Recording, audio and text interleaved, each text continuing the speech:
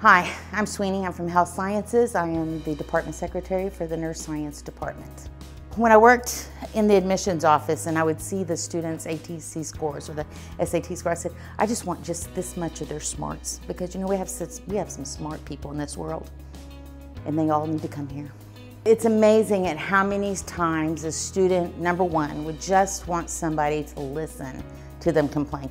I think we're all like that. You know, you find somebody here that you can actually call and complain, and they kind of know what you're going through. So oftentimes students just want you to listen to their complaint. I love the students, and I think a lot of people say that, but it truly is.